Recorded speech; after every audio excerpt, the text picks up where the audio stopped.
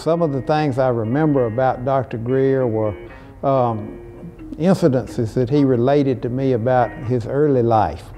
He grew up on a small farm in central Georgia, and he said that one of his farm chores was helping to pick cotton every fall. And he got sick of picking cotton, so he decided that he wanted to improve his station in life by getting a better education so he wouldn't have to pick cotton. Dr. Grier, who had been a member of the faculty here at Alcorn for several years, decided that he needed to come back and work on a doctorate also. I didn't think that was even a possibility, but I took that chance. When I had been accepted in the summer of 1968, there was a climate of unrest. You felt like when I was coming to Mississippi State, I kind of felt like I was just doing something wrong. That's the way I felt. But I was glad to be doing it. So I was driving my Mustang down Highway 12, coming into Stockville, and there was a car started following me behind me. And I said, oh my goodness, this is it. And I kind of sped up, and I said, if I can make it to where some other folks are, he won't get me. So I made my way to the Animal Science Building, and I said, I'm gonna pull in here, and I know he won't get me. And so when I pulled in there and stopped, he got out too, the one that was following. He said, your tire is about flat. And I'm gonna cry.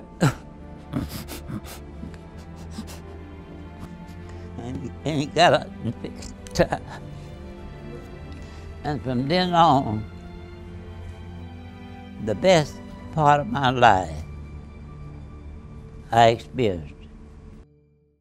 Dr. Grier is an outstanding individual, and when I reflect on when he came to Mississippi State to be a graduate student to pursue his PhD in our College of Agricultural and Life Sciences, things were a lot different then than they are today.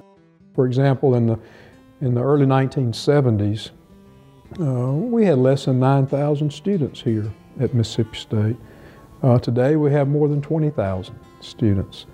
The number of African American students on our campus around 1970 was just over 2% of our student population. Today we have more than 20% of our undergraduates are African American. In fact, when I reflect on the freshman class for this academic year, we had about 26% of this incoming freshman class were African Americans. And when you look at the student body as a whole, around 30% or more of our total students are minority students. So things have changed considerably than when Dr. Grier was a student here. At the time that Dr. Grier worked at Alcorn State University, we were going through a period of transition. We were at the point where we initially started receiving a modest amount of dollars to conduct agricultural research. And he was a pioneer during that time of our emphasis stage of doing agricultural research here at the university. I don't think I ever remember Dr. Grier saying a harsh word about anybody. He was not a complainer. He would try to treat everybody fairly, and I hope that he was also treated fairly in return.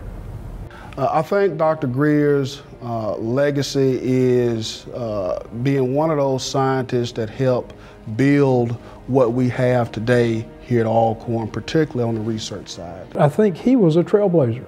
I think him coming here helped encourage other young students of color to want to come to Mississippi State, to take advantage of our open, welcoming, and nurturing environment that we offer here, to help young students of color to thrive here on our campus and to succeed and graduate and go off into the world and do well. like Dr. Grier has done. And we're very, very proud of him and all that he's accomplished in his very distinguished career. Know what years you need to know.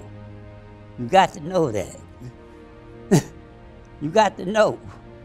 You got to know there's no excuse. You got to know what it is you need to know. I learned that in Mississippi State. And I learned to speak up and talk